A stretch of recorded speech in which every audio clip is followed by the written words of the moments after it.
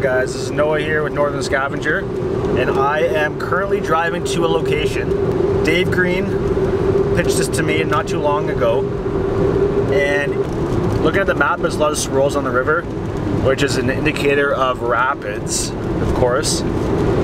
And we're looking at about 4 degrees in rain and about 50 to 60 kilometer winds for both today and tomorrow, which we expect this river to take. So it's going to be a cold, high volume river in the shoulder season.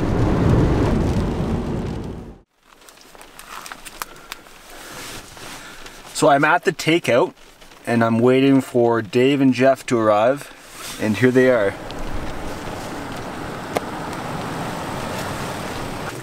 Hey buddy, how's it going? Good, man. How are you? Good. I feel like every time we do a canoe trip it's pouring rain. That's the way it works. Hey Noah. Long time. Long time no see. So the takeout for this river is kind of down, it's down a logging road that's a little washed out. And in my matrix, I don't know how effective this car will be, so I'm gonna follow the boys and hopefully they pull me through if I get stuck. Oh, I just plowed through. These are the joys of new rivers. Never being to an access point, you don't know the condition of it until you're there.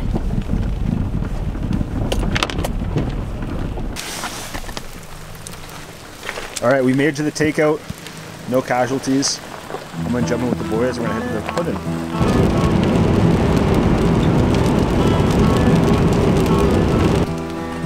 So one of the fun things is shuttling 2 canoes in a car. She may be a little bony.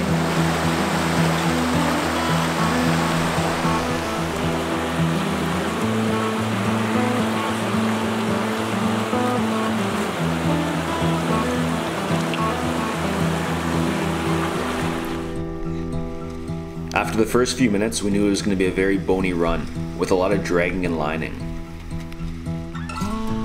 Looking at the maps, we had 5 kilometers of this before getting to the section of the stream that opens up into a proper river. It was very cold, it was very shallow, and the story still holds true: never trust a blue line in Nova Scotia. So that's what this is going to be like, eh?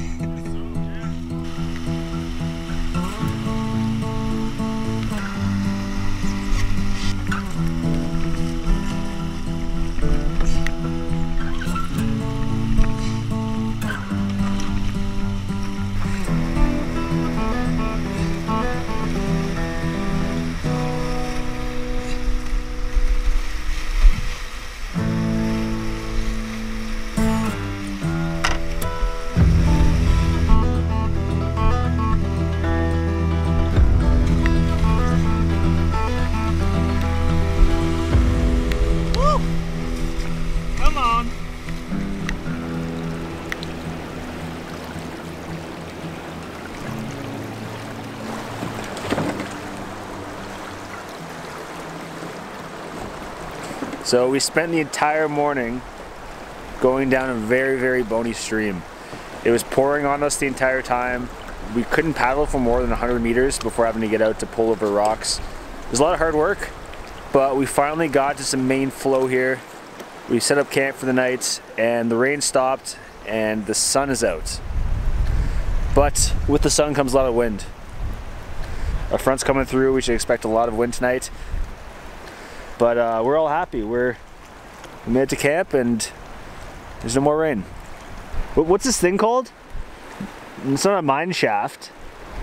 A mill shaft?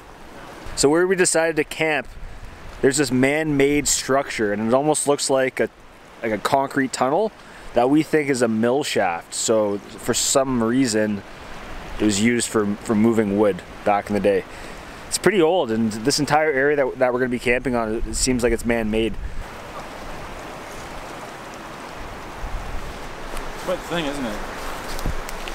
Yeah. Looks pretty manufactured with the lack of litter fall on the ground. Like, it's just so perfect.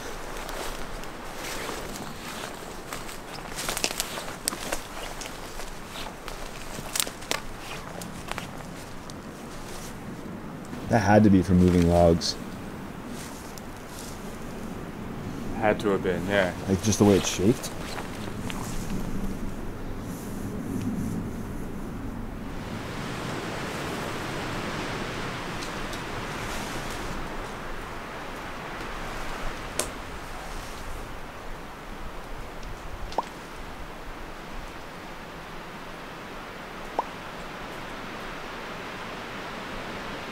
What are you up to over there? It's the lifeblood of the farm, water is, so figured I would try and get us some more water. Seems to be a fundamental flaw in my method. That was a terrible attempt. Ow. No, still not very good. There you go. Better. There you go. Victory is mine! Expert level.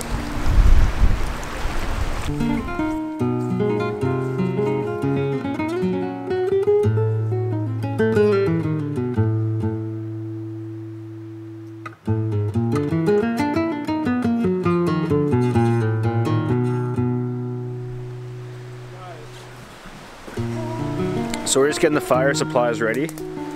And typically in Nova Scotia, it's really hard to find hardwood. There's a lot of pine trees here. But luckily, the site we have is full of hardwood. And hardwood burns a lot hotter, and it burns a lot longer than softwood. And we have a nice one right here. And she is extremely dry too. Really dense, strong wood that burns high BTUs.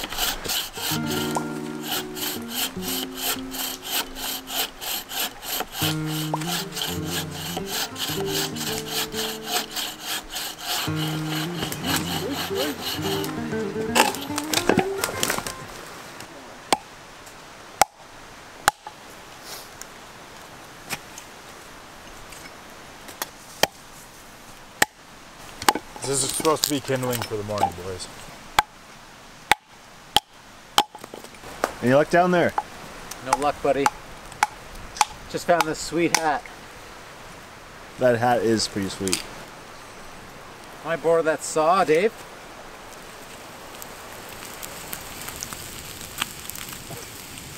We got dumplings and beef broth. And to add to that, we're gonna poach some freshly caught trout.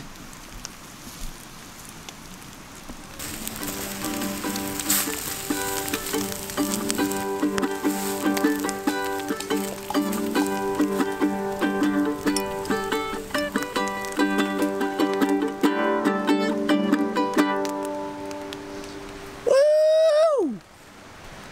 Thank you, good night.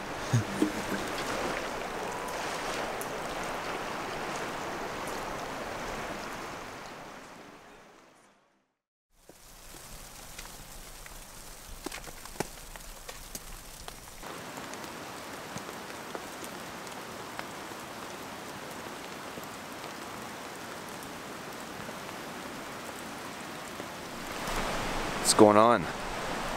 Woke up to snow on the ground, and it's currently snowing. It's about 1 degree or so. Let me get the fire going. It's still pretty cold out. Today we're going to be hitting a lot of rapids. Actually, the only section of our route that had rapids on the map we're going to be hitting today. Snow and rapids. I don't know if they mix that well. We'll see. We don't have much of a choice now.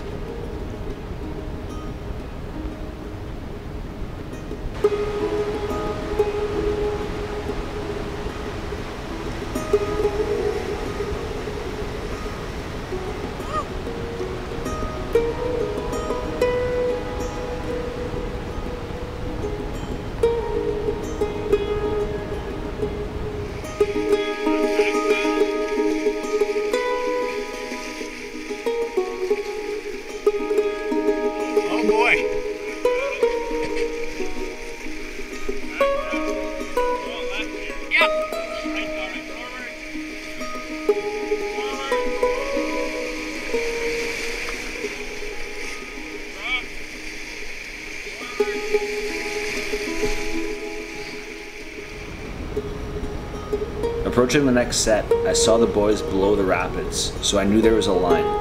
I assumed it was to river right, so I stayed far right. When I got closer, I realized there was no line there, so I had to make a last-minute decision to dart over to the left side.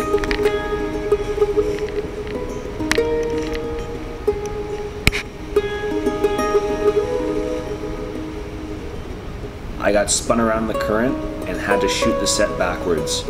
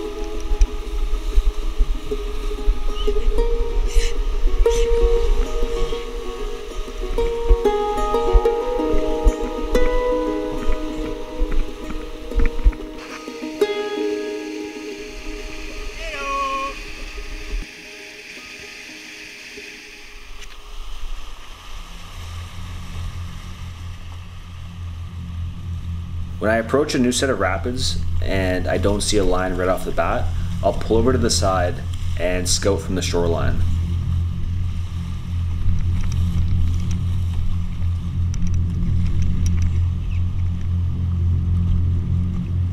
With this set, I saw a line, I felt comfortable, I felt confident, so I went for it.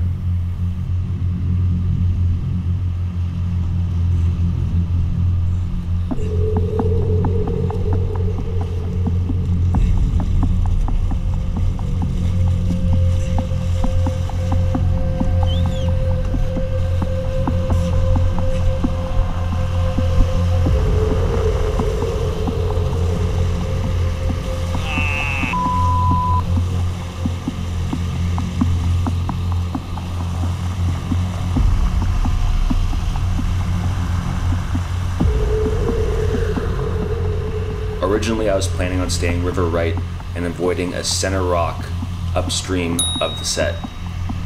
But when I got back on the water, I decided to go river left. And by doing that, I couldn't bring the boat back around to hit my line. And it ended with me getting stuck in the middle of the river.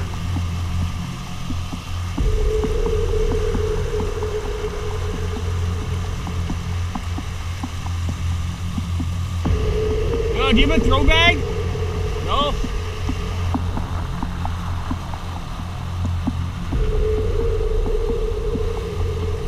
This is kind of short.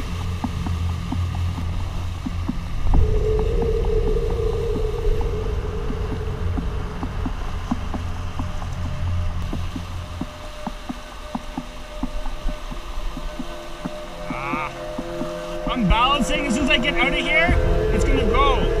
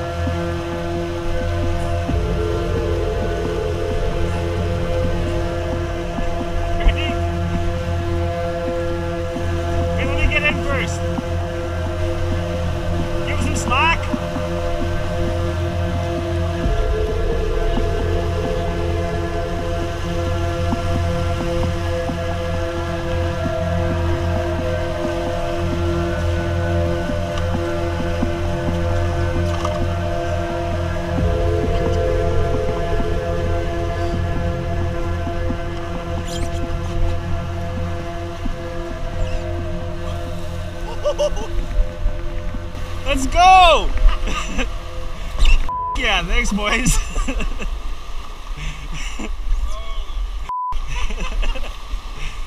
Oh. You need to change your diaper? Yeah. No worries, buddy. Holy. Right after getting saved from the boys, there was a long set of rapids, and I could either line it on the side or get back in the horse and run it. I knew there was a line, I knew it was possible, but I wasn't sure how my confidence would hold up on all the maneuvers that had to be made. But in these situations, you want to get back on the horse and get your confidence back sooner rather than later, because when you're running rapids, a lot of it is a mind game. And you want to make sure to have control over your mind so you can properly execute lines that you know make sense.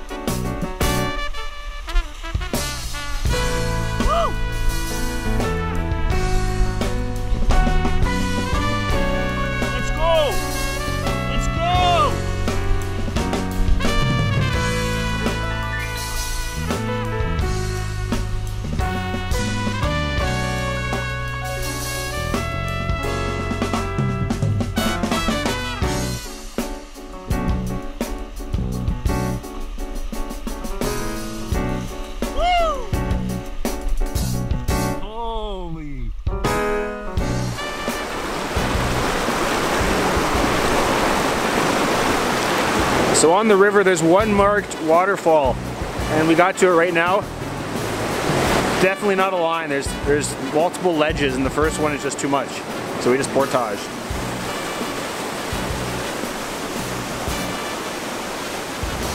And technically this is the first portage of the route. Technically.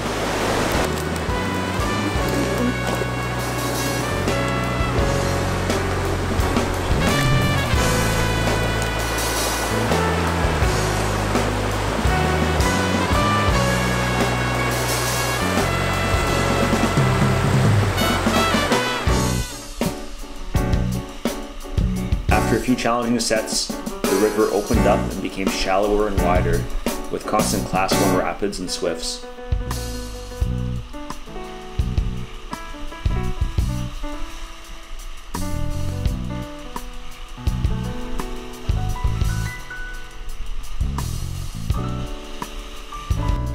To get to our takeout, we took a small tributary that was locked up by a beaver dam to get to the small logging road that we parked at.